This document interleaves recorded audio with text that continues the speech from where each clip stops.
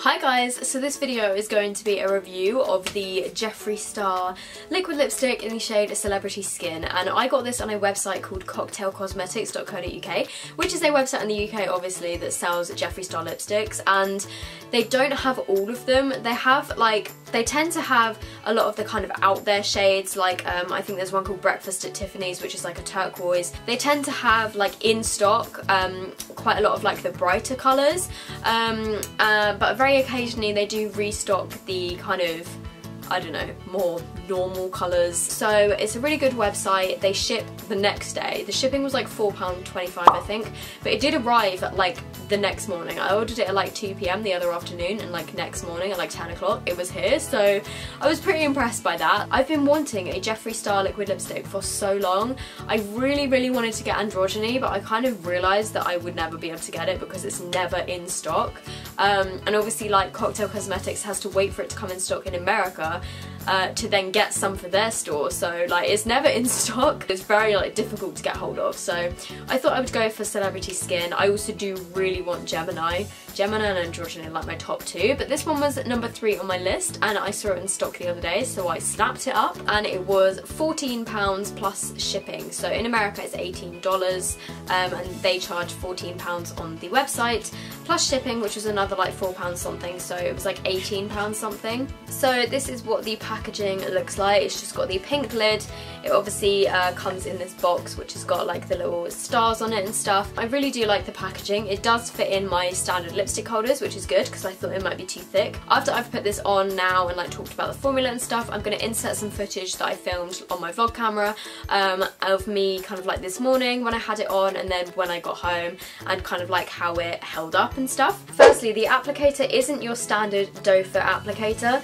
Hopefully you can see it's got a kind of little curve in it, or a little dip, and I actually find that this makes it kind of like fits your lip shape better, and it makes it a lot easier to apply. It's also got a more kind of like pointed end, so it's easier for getting kind of like the edges of your lips, so I do really like that about the packaging.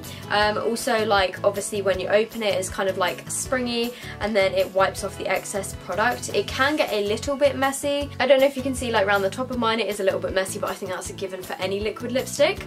So I tend to just take it out like this and then wipe off the excess, because the brush does hold quite a lot of product, which is good.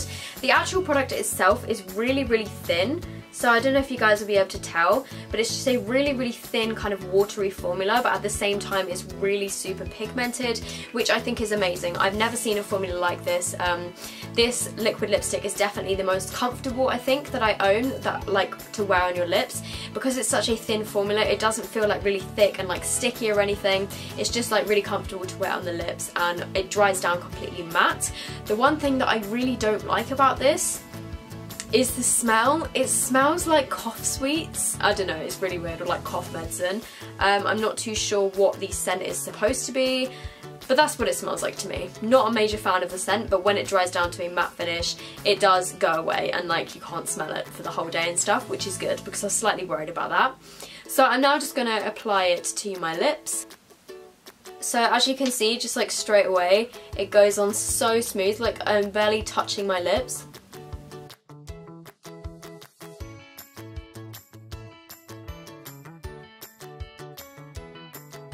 One thing I do like is it doesn't dry instantly, so if you do make a mistake like I just did, you can just take your finger and just wipe it off quickly. Shit. I just dropped it on my bed, my jeans and my floor.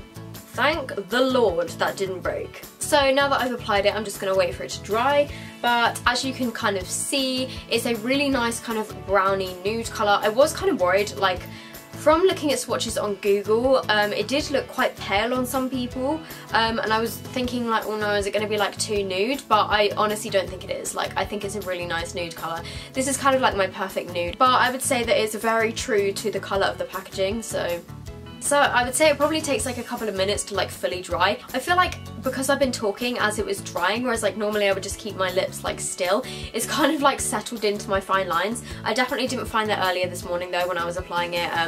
when I applied it this morning, obviously I wasn't like speaking, so my lips weren't like moving around as it was drying, so it didn't like settle into my fine lines then, but obviously there's one thing to note. So I have just applied the Jeffree Star lipstick in Celebrity Skin, and I'm now going to go out for the day, but this is what it looks like when it's kind of on and dried. This is just in my natural lighting with my window. I'm gonna just turn on my little softbox thingy. So this is what it looks like under the softbox lighting. So I'm now going to wear it throughout the day. I'm going out to lunch, I'm going to do a bit of shopping, and I'm going to come back and see how it kind of holds up. So I just got home and it's been about, wait, let me see. So I put this on at about 9:30 this morning.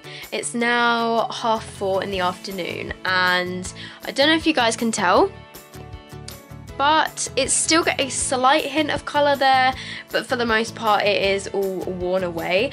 That being said, I did eat a giant juicy burger and chips for my lunch. The burger was literally like this thick, so I really had to like bite into it, like using all of my lips, so I'm pretty sure that's why it has disappeared. But up until lunchtime it had like stayed on perfectly and it was still looking really nice. The one thing that I did want to say and note is that it left like, I don't know if you can see this, like kind of lighter marks like here on the kind of insides of my mouth, and that's what I did notice just before I was about to eat my lunch. As I was talking to my friends, I could feel that I had like little like collection of, I don't know, just the product had kind of like built up in the corners of my mouth. Oh, and this is a comparison under my softbox lights, because a minute ago that was my natural lights.